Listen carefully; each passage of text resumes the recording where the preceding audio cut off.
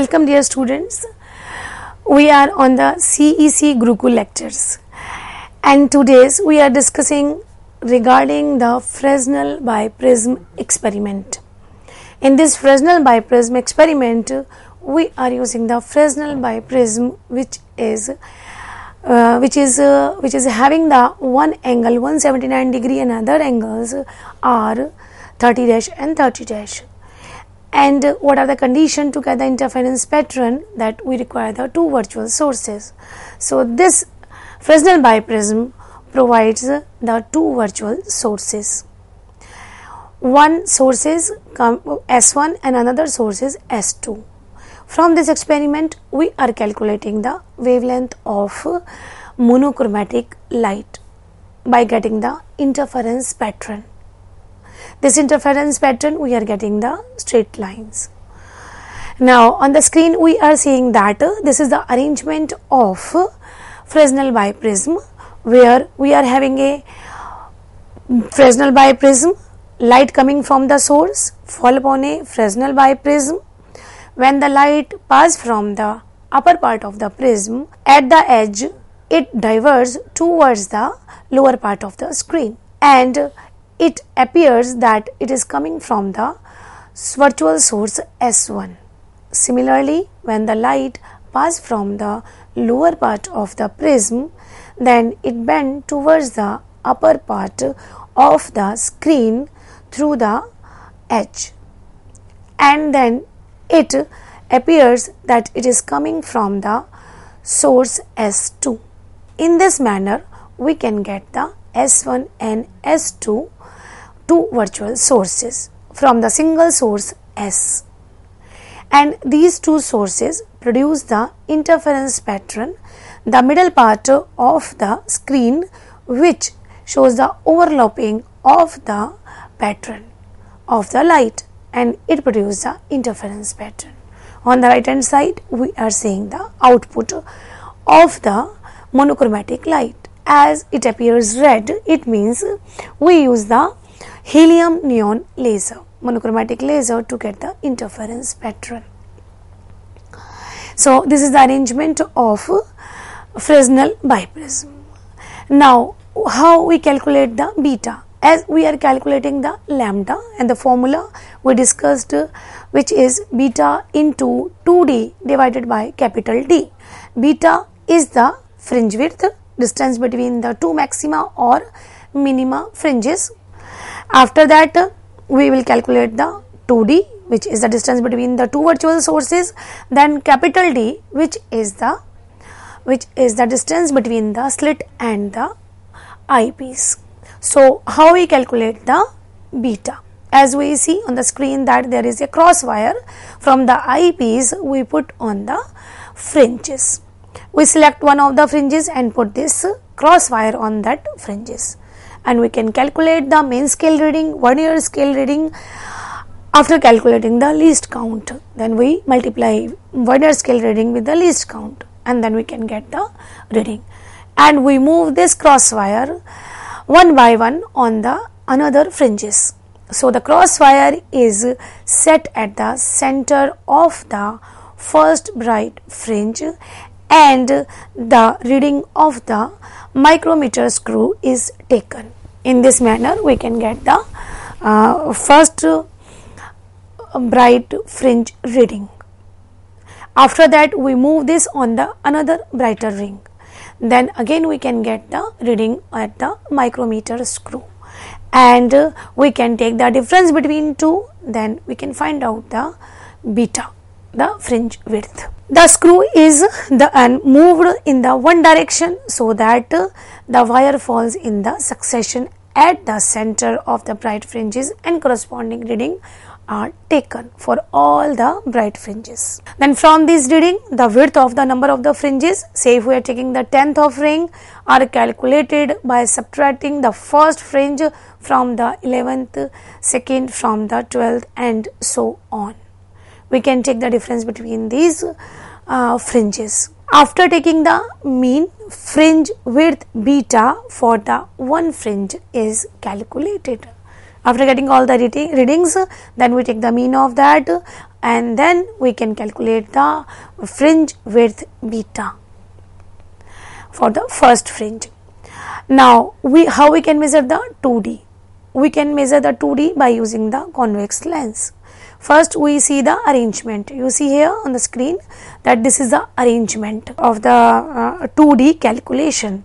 You see that biprism S1 and S2 are the two sources, then light pass from the biprism, then it pass from the convex lens. One you are seeing on the dotted line and another or the solid line, then light pass from this convex lens, and then we can calculate the D1 and D2 by arranging this convex lens at the various position.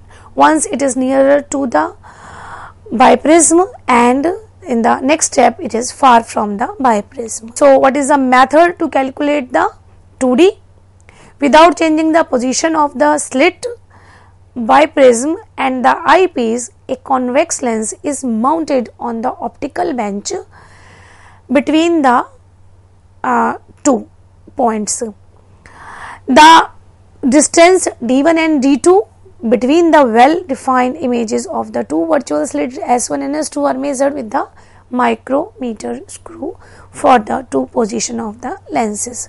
Again, just we set the same experiment and the same fringes we are getting, but the convex lens mounted between these Fresnel biprism and the eyepiece. Now the distance between S1 and S2 is calculated by the 2D, which is equal to root of D1 and D2. What is D1? D1 is the distance between the two images formed by the convex lens in the first position, and D2 is the distance between the two images formed by the convex lens in the second position. Then how we calculate? Just see, the displacement method is used to calculate the distance between the sources. The distance between the sources, as we see, when the position is L1.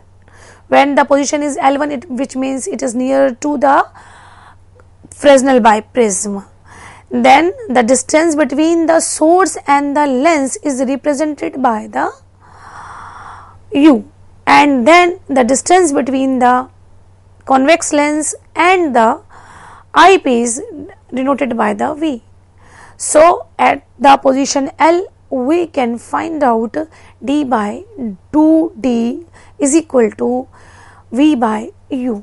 The distance between the source and the lens is U, and in the second it is distance between the L1 and N1 and eyepiece is the V. So D1 divided by 2D is equal to V by U. In the next position L2, which is nearer to the eyepiece or far from the Fresnel biprism, we have D2 divided by 2D is equal to U by B.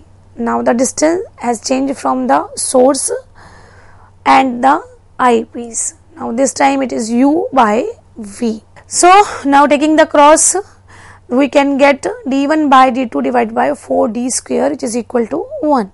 Then 2D is equal to root of D1 and D2. By taking these positions, we can calculate the value of D1 and D2. Now how we measure the D? It is very simplest to get the value of D. Just we measure the position of the slit and the eyepiece as on the optical bench. It is marked with the scale. So from that scale we can measure the value of D. We can measure the distance between the slit and the eyepiece. The distance between them gives the observed value of the D. It will be fixed throughout the experiment. Now wavelength of the monochromatic light we can find out after getting the beta, after getting the 2D and capital T. So lambda is equal to beta 2D divided by D.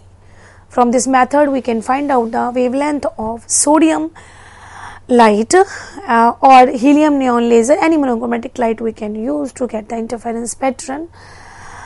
And from this interference pattern, after knowing the value of beta 2D distance between two virtual sources and the distance between the slit and the screen, we can calculate the wavelength of monochromatic light by using this formula. Now for getting the reading, we make a table.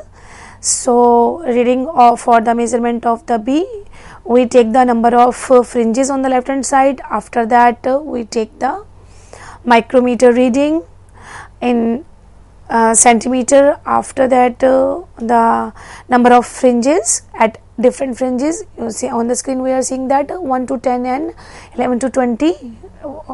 Then we take the reading of micrometer reading the centimeter. After that we take the separation of the 10 bands in the centimeter. We can take the difference between the 10 fringes. We can take difference of 5, 7, but it should be fixed throughout the experiment. After that we can take the mean of the reading to calculate the fringe width beta. Reading of the D, as we are seeing that the position of focal length will, position of lens, convex lens will change. So we have to make a table. In this table we will put micrometer reading when the lens is near the slit. So we take first image and second image, then we can find out the value of D by dividing D minus C.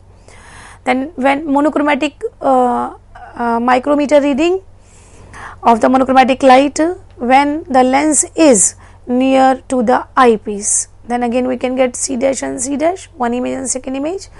We can get the value of D2, D dash minus C dash, and after that by taking the formula which is root of D1 and D2, we can calculate the value of D.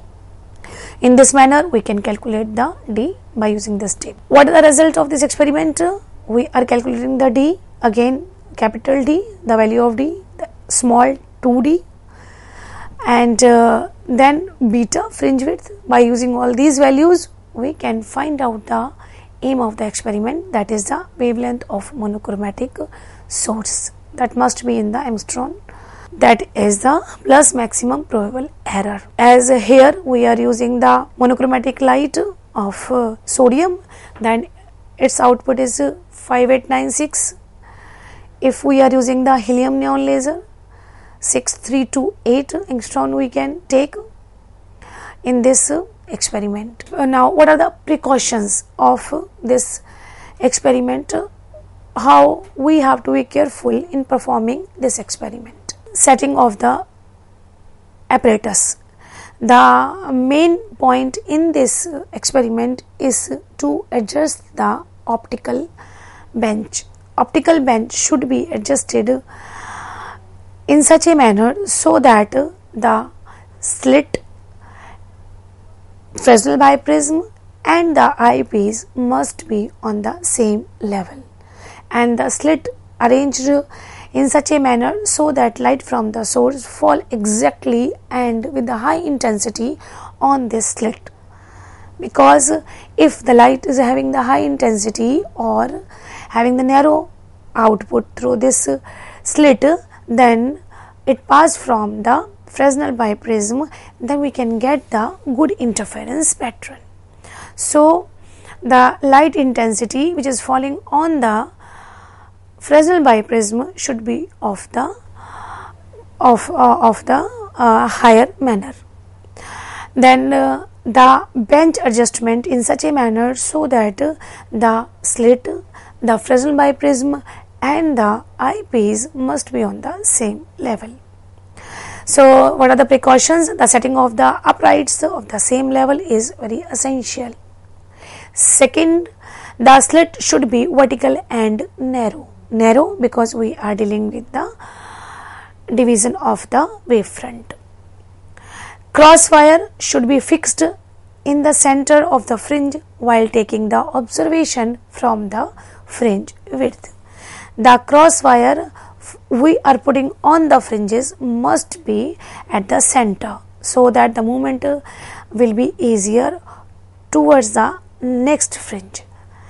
The micrometer screw should be rotated only in the one direction to avoid the blackish error. and the reading should be taken carefully so that error chances will be less. So these are the precautions. The fringe width should be measured at a fairly large distance. As we are taking the difference of the 10 fringes, we can take the 11, 12, but the 10 is better as compared to the 5. So the fringe width should be measured at the fairly large distances. Convex lens of the shorter focal length should be used approximately 25 centimeter to get the value of 2D, so that the focus interference pattern we can get easily. The next and important, the motion of eyepiece should be perpendicular to the length of the bench, and then we can get the good interference pattern. The important thing again is here that when the light pass from the slit fall upon a Fresnel biprism, the light must fall upon the line which is on the Fresnel biprism, and from this line the two sources we can see clearly, two virtual sources we can see clearly must be at the same distance, must be at the same height. We have to be careful by dealing with this experiment. Then what are the practical uses of this biprism? Means anyone can ask in the Viva voice that what are the uses of this biprism, why we are dealing with this biprism. That first is we are determining the interference fringes. We are calculating the interference fringes. How we can get the, it means we are using the light, sodium light, and we are getting the yellow fringes. We are getting the if we are using the helium neon laser, then we are getting the interference fringes of the red color. Second important part of this biprism is we are calculating the wavelength of monochromatic light of this interference pattern. They are used to determine the thickness of glass sheet placed on the source of the light to obtain the coherent source of the light. This is one of the best example to calculate the thickness of a mica sheet or a glass sheet when we put it in between the one of the ray of the virtual source. By using this we can calculate the value of the thickness of the glass plate or the mica sheet. Then in the Viva voice anyone can ask then what is the Fresnel biprism.